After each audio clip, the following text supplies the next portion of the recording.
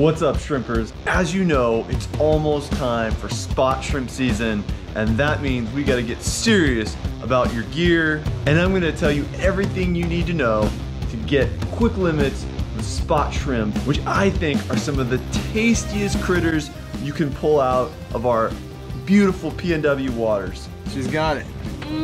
So good. Yeah. Told you. What's it taste like? Sweet. Tastes like shrimp. Yeah. One of the most important things when it comes to spot shrimp is your shrimp pots, your gear. And we're gonna get serious about that. I'm gonna go over pot rigging. We're gonna talk bait. We're gonna talk strategy and competitive shrimp openers. We're gonna equip you with everything you need to get it done. Start with the shrimp pot type, okay? There's a few different styles out there, and we're just gonna cover the fast fishing pots as opposed to the Ladner style slower fishing pots, because we're all about shrimping in places like Puget Sound, Strait, inland waters, where we're trying to pull our pots and get limits in a very short window. We're not leaving them overnight. And so that's a kind of a different style of shrimping that happens more in Canada and Alaska, and we're gonna cover the fast fishing pots. All right, so here we go. So this is the first shrimp pots I bought. These square pots from SMI, and I've got a couple of them here. And these are fantastic pots. They're a little bit on the cheaper side. You can see they've got, you know, we count these as the tunnels, right? So you've got 1, 2, 3, 4, 5, 6 tunnels on each side. So that's a total of 24 tunnels. You got the bait tunnel here in the middle. And then there's also this round pot style, also from SMI. Also has, you know, four tunnels, larger tunnels on each side. You know, lots of capacity for bait. And we'll talk about why that's super important here.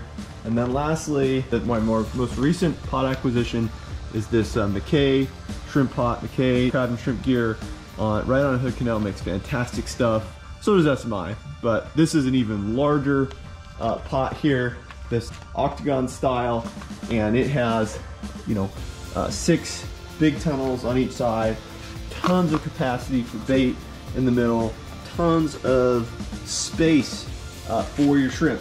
So you could think about how much shrimp you can pull up in one pot is really about the distance between the tunnel here where shrimp can come in and the bait in the middle.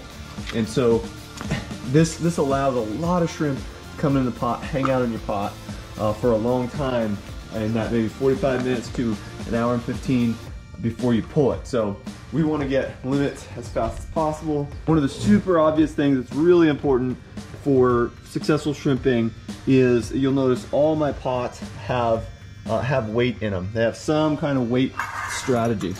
You know, I started out with grabbing some old dumbbell weights and just zip tying them on, tying them any way I could get them on, right? I also bought weights from SMI. They make shrimp pot weights, right? These coated weights. The only problem is these are super expensive. Oh my goodness, so freaking expensive. One of the things that's really important when you're shrimping is being able to retrieve your pots, right? So if your pots, you know, slide down the hill on the slope, well, that's shrimp you're not going to catch, and that's a lot of expensive gear you've lost, and you've created a hazard for someone else's gear down there in the future. So really important to weight your shrimp pots so that you can retrieve them. The other thing is weighted pots are stiller pots on the bottom, and still pots catch more shrimp. You know, if you're shrimp, you don't want your dinner bouncing up and down. You're not going to go into a pot that's moving around, because you know you've got boat turbulence up on the surface, which we'll talk about how to rig it to kind of minimize that, right? Where now your buoy system is potentially moving your pot around and it's bouncing around. We don't want any of that stuff. So we want a still pot, properly weighted, that we can retrieve and get shrimp into the boat and off the water. The other thing I'll do is, as these weights will really rust over time, is I'll use a plasti dip and cover them with that, give them a fresh coating, usually every season, keep them from corroding. But this is probably my favorite weight system that I've used, right? So I get the cheapest thing you can do is you get You know, you get these bricks from Home Depot, Lowe's, wherever, wherever you get your landscaping supplies, and get enough bricks to weight the pot, and then you just buy a masonry bit, right?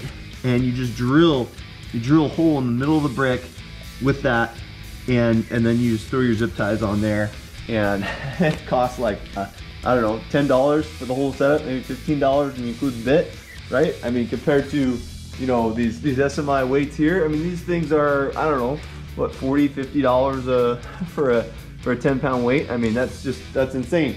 You end up spending more on your weight than you do on your pot if you're trying to weight properly.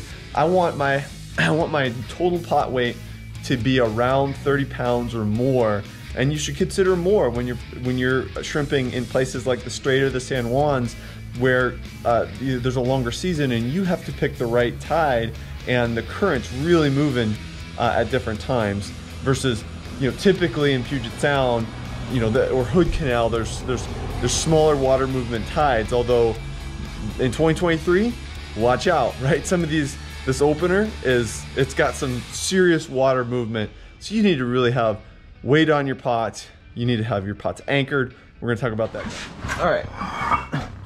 So let's talk about how we get the pot connected to our line and anchoring and buoy and all that stuff, right? So on all my pots, I have the same hardware. So I've got this 4-point harness, right? Connects on each end here, and you know, at the top here on this ring, I put a stainless steel quick connect, right? Because I want to attach that to this wonderful SMI produced gear called a C-link, right? You look real close, there's a slight gap, and that gap is enough to be able to do this. This is my shrimping line, right? The other end of my shrimping line, and I can do this. Bam. This is not gonna come out, this is not gonna come undone, right? But when I am disconnecting everything and keeping everything segmented so it's easier for storage and gear management, which is super important when you're out shrimping, I can just do this. And we're free, right? Oh my goodness, these things are so good. These C-links, these are awesome. All right, so we've got our line connected. Very important to do before you toss your pot overboard, right? Make sure it's connected to your shrimping line. Then we've got some line here, and what I'll do with my line is, you'll see in these videos that I show you here of me actually shrimping. So this is my pot anchor system, right? So it's about, I don't know, 8 feet of lead core line that is detached from my main shrimping line here, right? And just one of these clips here. And what I do is I'll throw my pot overboard, connected to the shrimping line. Obviously, I'll let about maybe 20 feet go down, and then I'm just gonna clip this on right here. Because what happens then is this anchor is gonna deploy, and this anchor is gonna deploy, and it's gonna grab a hold of the slope that I'm on, that I'm shrimping on, and it's gonna dig in. It's gonna dig in, and it's gonna help keep the pot steady. Because again, one of the things we don't want is we don't want our shrimp pots to be bouncing or moving, right? So that pot anchor, I've got one for each pot, and it's going to help keep that from happening. All my shrimp lines, I got 400 feet per pot, are on this wonderful garden hose reel that I purchased, and it fits on my, you know, you've seen my shrimp line management system. Now you can also buy the SMI version of this. They make you know, a coiler like this for shrimp line management. Highly recommend doing something like that. Make your own. Go buy the SMI one, whatever. But like, have a system of shrimp line management. I can fit 2 400-foot coils of lead core line. Don't use non-lead core line. You don't want floating line out there tangling in people's props. Another way you won't get your pots back, right, if that happens. All right, at the other end of this line on the coil is another C-link. At the end of this is a C-link, which attaches to the other C-link that's on this hose reel, right? Because I have 2 400 feet shots of lead core line on this hose reel. And on my buoy system, that's going to connect right here. I could have used a quick link on the other end of my line, but I wanted to connect to the other rope. So it's really easy to slide this over a C-link as well. And now we're connected to our buoy stick, double yellow buoy system. And I've got this additional line coming off of the buoy stick. And this connects to what I like to call the insurance buoy. So this is the insurance buoy.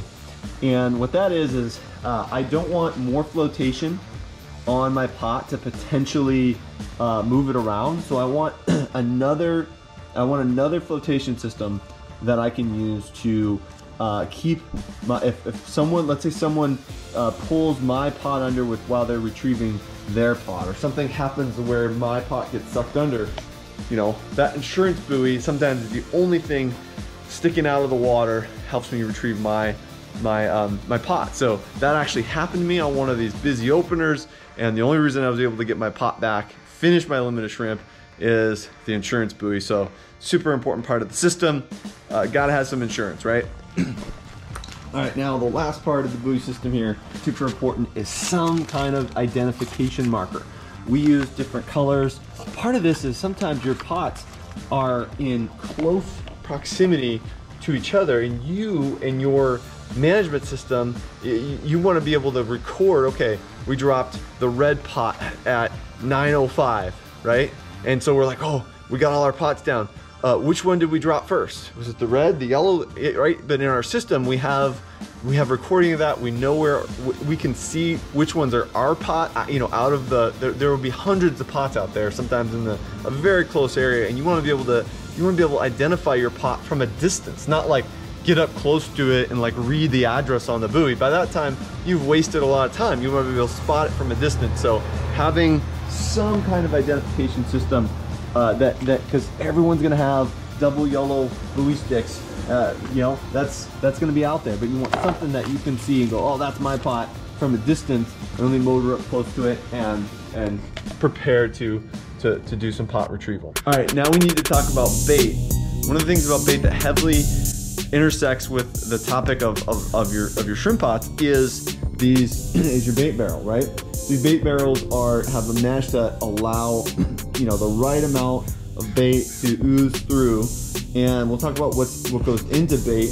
But it's one of the things one of the reasons why I like the larger pots is you have larger capacity for bait, right? You see the size of that bait barrel versus the one I was just holding.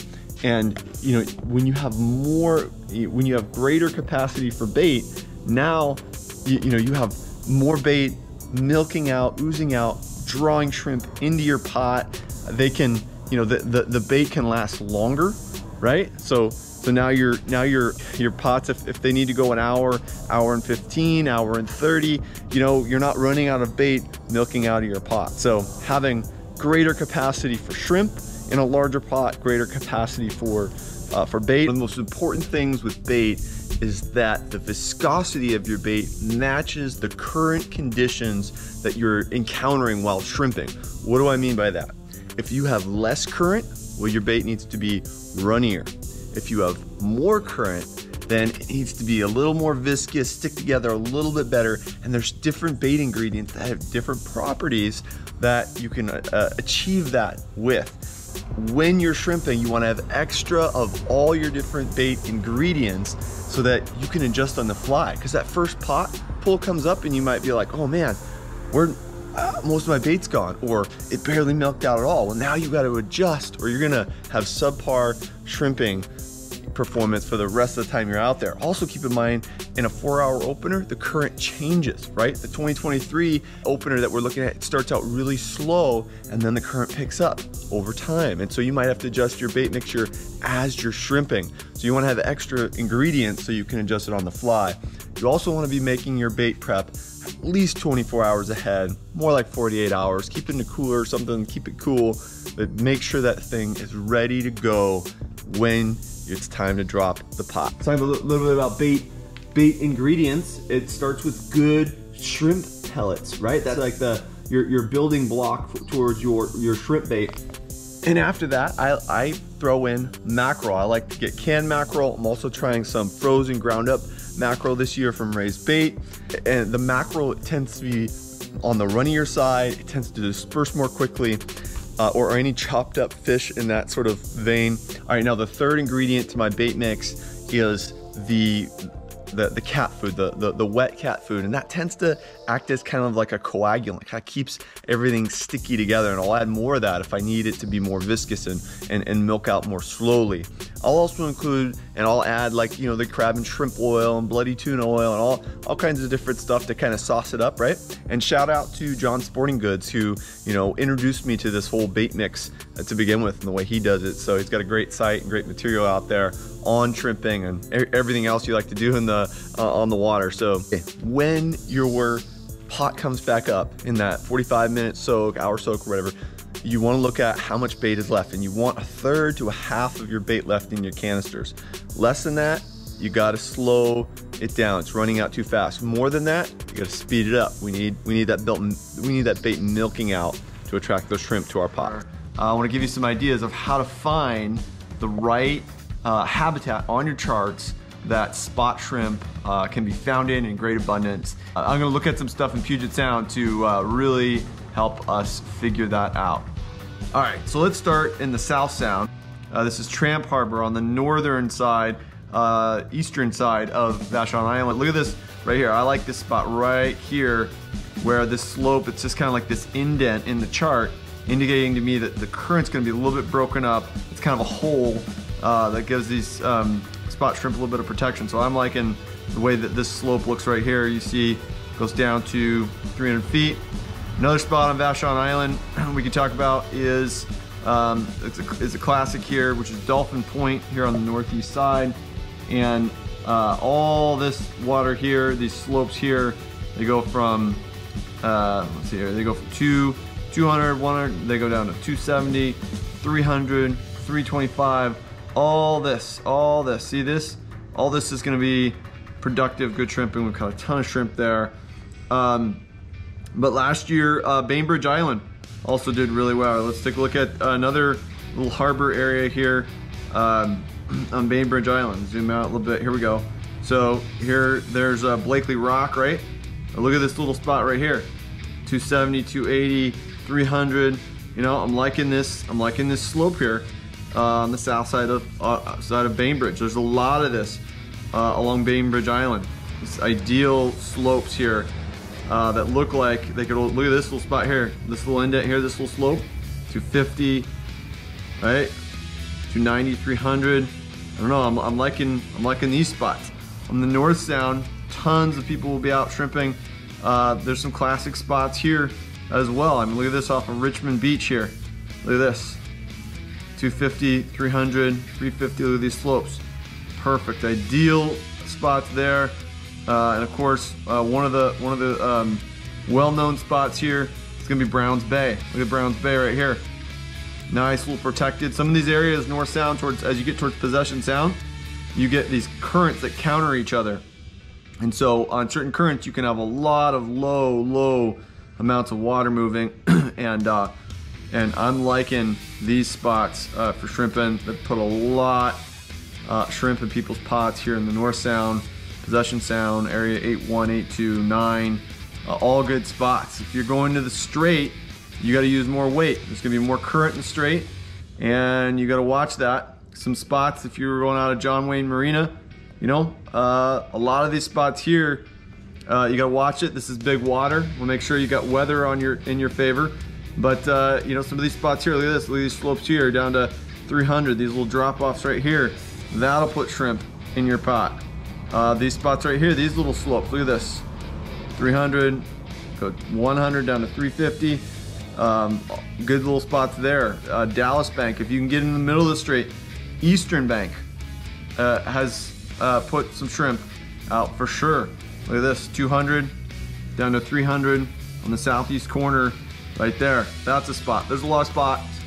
In the San Juan Islands, there's a lot of spots. Yeah, you can just follow everyone where the yellow buoys are, learn the habitat, learn how to study the charts, figure out where the shrimp like to hold, and plan your trip around that. Maybe go out, venture out a little bit, beyond where you've been before, and see if you can't get those easy limits of spot shrimp. Tastiest critters in Puget Sound, I think. All right, one of the common questions is, what does shrimp look like on your sonar? Should you mark shrimp on your sonar before dropping your pot? And ideally, I would say the answer to that question is yes. And they look like this kind of fuzz, maybe even a less than what's showing in this picture, just like a barely kind of this this fuzz on the bottom, right? Sometimes it's barely perceptible. The challenge with that is sometimes the shrimp are hunkered down on the bottom and won't mark at all. I've pulled massive amounts of shrimp in places where nothing was on the sonar. And I've also been fooled where I'm like, oh man, that's a big cloud of shrimp, I'm gonna drop my pot right there. And then no shrimp comes up. I'm like, man, I got fooled. What was that on the sonar that I thought was a big cloud of shrimp? So the bottom line is, you gotta know the habitat that shrimp are going to be found in. And if you mark them on your sonar and you're pretty sure those are shrimp, like that's great confirmation, but it really starts with knowing, like we showed earlier, the locations and the habitat to be confident about where you're dropping your pot. What depth to drop your pots at? Man, that can be a tough one. It can change from year to year, from spot to spot. Sometimes you'll be finding them in 200 feet of water or even less than that. Last year in 2022, they were shallower. They were sometimes at 150 feet of water in places where we would typically find them in 250. Sometimes you'll find them at 300, 310. Sometimes the place where you'd like to drop are all clogged up with other pots and you need to pick at the edges and some other depths. So you gotta be flexible when it comes to depth. You gotta realize that they might not be where they were last year. And one of the ways you can adjust is you can vary your depth in that initial pot drop. Let's get it dialed in. Let's drop in several different depths so we can kind of, figure it out and then really triangulate, dial it in on the next pot drop to limit and get off the water early. All right, we got to talk about pot placement strategy. There's a lot in here in regards to knowing what the currents are doing, knowing what other pots are doing, and in competitive openers, getting your pots down around other people's pots is super important to do that correctly, to not tangle with their pots, right? And so we're going to talk about a bunch about that, and there's several things to cover. Look at which direction it's going out. Look, it's only going in one direction, which fortunately for this footage, it's like coming right at the camera, right? So which direction is your bait gonna go when you drop your pot? It's gonna go with the current, right? So in this case, we had a flood current, and the flood current was taking my bait north and close into shore, right? That's what flood current does, and up north along this ridge. And so, as you can imagine, the shrimp are going to come in the pot from the direction the bait is going. That's the only way they're going to find your pot, right? Is by following your scent trail. Now, this is also why in high current situations you don't get a lot of shrimp in your pot, because the shrimp are having to fight the current to get into your pot, which they're not going to do if the current is very strong. So the best case scenario, really the best, if you get to choose when you drop and where you drop, versus like our 9 a.m. to 1 p.m. openings, is if you've got a current that is slowing down, right? So it starts out milking out in one direction. Let's say on an ebb tide, it's going into deeper water, and then these shrimp are gonna, as the current slows down, are gonna follow that bait trail into your pot in massive numbers, right as that current's changing. Well, in these 9 a.m. openers, you drop at 9 a.m., you do what you got to do. In really competitive spaces where you're trying to compete for who can get their pots down, in the best locations the fastest, knowing whether you're in a flood or an ebb tide and which direction your scent trail is going to go might determine whether you drop in 310 feet or 250 feet, right? If the ideal shrimp depth is 270 to 290, you may want to pick off the edges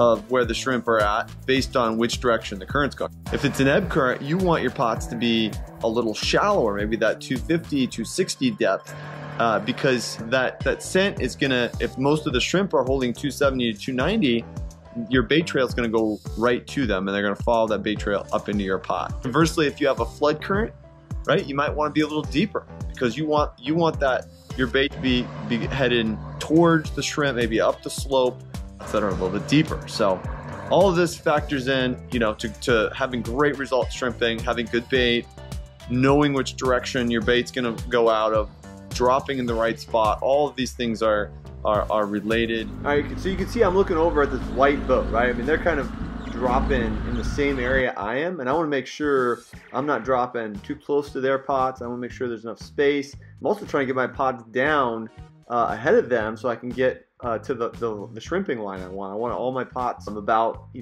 75 to 100 yards apart in a line in the best spots.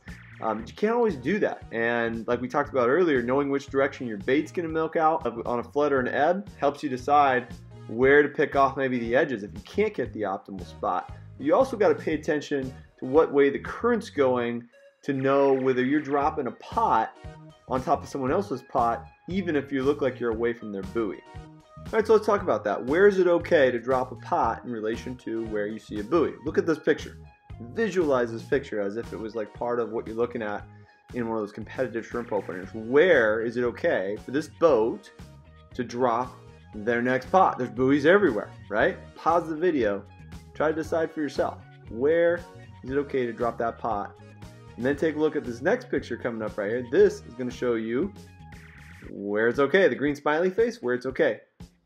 The red X's, where it's not. Why? Well, the flood current is going to tell you that the buoys are going to be a little bit distance from the pot. So many people think that if they drop their pot away from someone else's buoy that they're picking the right spot to drop, and that is not the case. You've got to know the current, how it's acting on those buoys to decide where to drop your next pot. It's super, super important. Take a look at this picture. This reveals where the pots are in relation to the buoys and why there's red X's on those spots where it would have been bad to drop. Sometimes dropping your pot right near someone else's buoy is actually the best place and give you the most separation and distance between their pot and your pot. But you got to know what the current's doing. You get the idea.